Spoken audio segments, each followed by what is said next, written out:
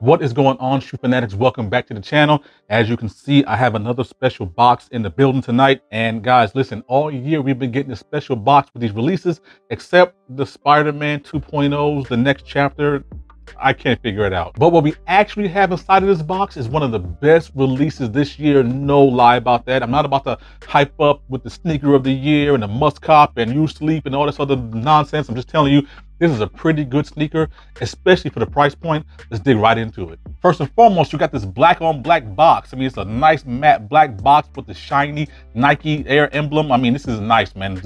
I like the box a lot. Size tag reads Jordan Airship PE-SP, Summit White and Gunsmoke. Pretty typical with most Airship PE releases. You do get this pamphlet just like they did back in the day. I'm gonna talk about the shoe and then we're gonna talk about the shoe. Inside of the pamphlet, you have this nice little blurb about what the Airship PE is, which I'll go into depth a little bit later on. Of course, the tech specs and all that good stuff. Nice little touch. I love when Jordan Brand gives us a piece of nostalgia and history by including things like this inside of the box. Ladies and gentlemen, I'm beyond pleased to present to you the Nike Airship PE Tech Gray.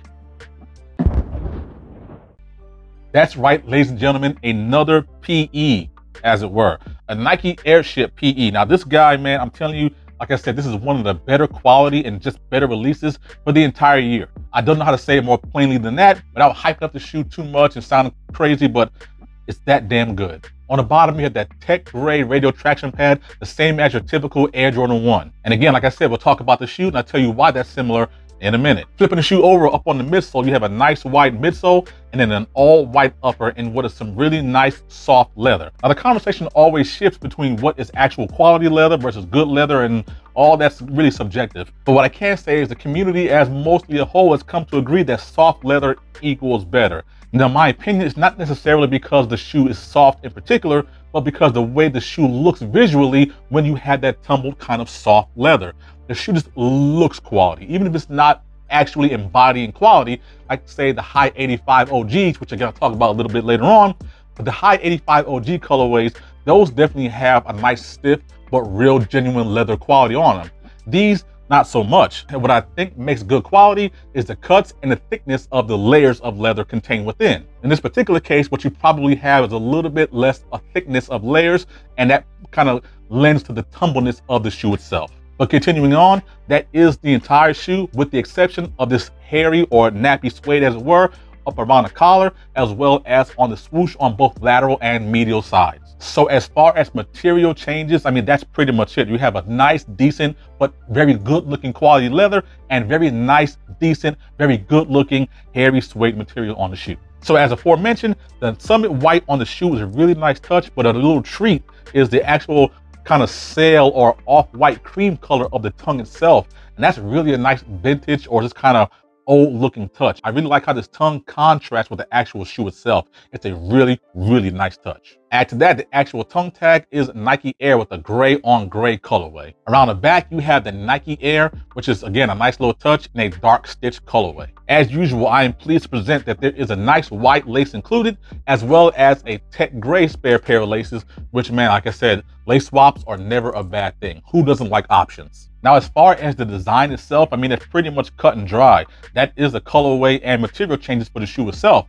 But now let's talk about the Airship PE, as it were. This shoe can be considered the one before the one. Now, the community as a whole will have you believe that the first shoe that Jordan wore on court was in fact the Jordan 1 Chicago. Even if you happen to watch the Air movie, of course, starring Ben Affleck and Matt Damon, talking about the genesis of the Chicago shoe in general, that's the only shoe that really comes about. But in fact, the first Air Jordan 2 release is actually a lot closer to this model, the Air Jordan 1 Black Toe, complete with a red lace and a black tongue. You've seen this shoe back in 1985 in multiple ad prints. MJ's wearing the shoe around his neck at a playground. And of course, we're waiting for the return of this shoe in the high LG 85 form sometime hopefully next year. But a lot of the ad campaigns actually made you believe that the banned shoe was in fact the Air Jordan 1 Bred, which again, that wasn't the case. When I call this shoe the one before the one, this is actually the silhouette that MJ first wore on the court in a black and red colorway, just like the Jordan 1 bread. Now the problem with that shoe, as famously said on David Letterman's late night talk show, was there was not enough white in it. And of course they made reference to the Air Jordan 1 bread. But what that interview did not tell you, nor did the Air movies, that the Air Jordan 1 was actually not available nor ready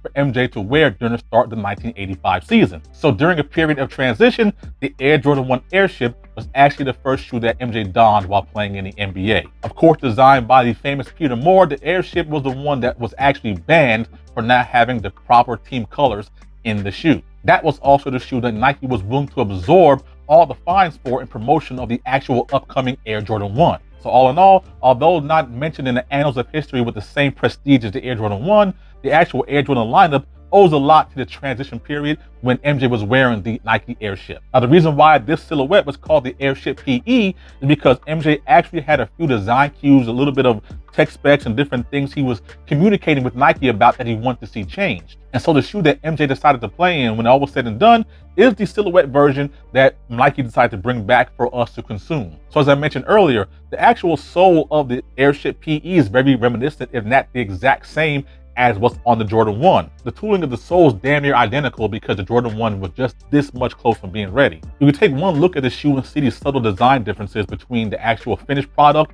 and the Airship, including but not limited to different hole patterns on the toe box, as you can see displayed here. Although stabilizer straps are present on the forefoot, on the Airship you can actually see elastic straps that help separate and make more space around the forefoot for MJ to play in. Hopefully the camera's picking this up, but you can see less stitching around the toe box to make some more flexibility around, again, the forefoot. There are also several different stitching patterns coming from the lateral and medial side of the shoe going up into the actual lace holes. Speaking of lace holes, the actual Airship does not have a lace hole down at the peak here, where it does have one on the Air Jordan 1. As you can see on the heel of the Air Jordan 1 final product, there is a piece of leather that wraps around on the heel portion, where on the Airship, that actual leather wraparound is devoid of that. While the version 2 remastered series of the Air Jordan 1 is trying to come close as possible to the 1985 version, you can see on this particular shoe that they tried to get a larger swoosh to mimic, again, that 1985 version. On this one, you can see how large the swoosh already is, again, harkening back to that first transition period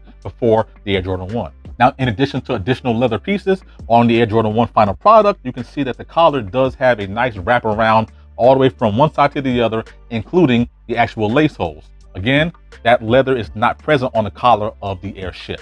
So hopefully with these two shoes side by side, you can see the final design changes from transition Airship period until the Air Jordan 1 production that we ultimately got. And I would be remiss if I did not mention the Air Jordan 1 ball and wings logo, which is famous now, is not present on the Nike Airship. Now this particular colorway, as well as most of the Airships, if I'm not mistaken, have come to us by way of neighborhood drops. Now, if you're unfamiliar with the neighborhood drops, Nike has made an initiative to kind of get more into the community. Now, typically, you're able to get most of your sneaker pickups from multiple sneaker apps. In particular, we're talking about the Nike and Sneakers app. But as I mentioned earlier, in order to foster a better sense of community, Nike and Jordan Brand, and whoever is responsible for allocating these shoes, ship these shoes directly to your neighborhood boutiques. So while not every place in the entire country is going to have neighborhood boutiques, hopefully there's some kind of boutique within a reasonable range and you'll be able to find these. Not to mention, most boutiques do have an online presence, for better or for worse, that you're going to be able to pick these shoes up relatively easy. Thankfully, the demand and the hype on these particular shoes is not that high,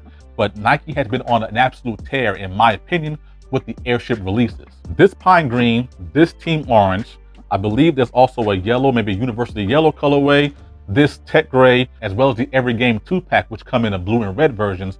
Nike Airships have been phenomenal this year. And although the Every Game pack is really nice, I really do think that this tech gray gives that particular shoe a run for its money. Now, as far as sizing is concerned, I would go true to size on this. Whatever you typically wear in your Air Jordan 1, I think you can get away with wearing the same size in the Airship. Not to mention, although I do believe you have a little bit of a narrower toe box throughout the shoe, what you do have, again, is that stabilizer strap with elasticity to give you a little bit more leeway for more comfortability. The great thing about these shoes is if they're not readily available at boutique sites now, they actually are available on aftermarket sites for almost less than retail. These two shoes definitely are available for less than retail, and this one still may be hovering around retail as of this recording. Overall, I don't know how the rest of my 2023 is going to shake up, but this shoe is solidly in my top 10 for the pickups right now. I mean, it's that good to me. What a lot of folks wanted to do was compare this particular shoe to the neutral gray high 85 OG colorway, which unfortunately I do not have. But again, this shoe is rooted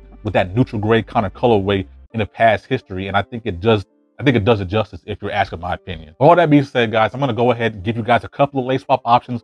Go outside, get you guys on feet. And man, I just want to thank you guys for supporting the channel. And until the next one, man, I have been Jay Shoe Fanatic. If you enjoyed this review, do me a favor and hit that subscribe button, hit the notification bell. And until the next one, I'm out of here.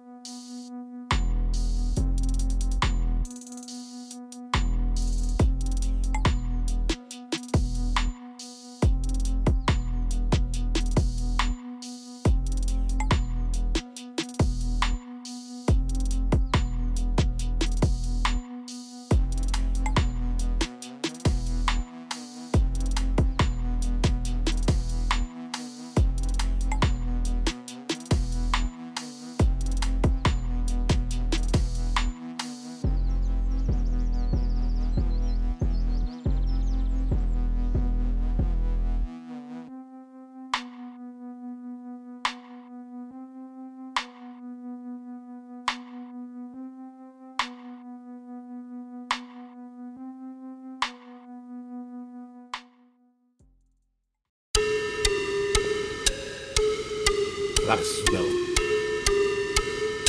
Oh, the original cut.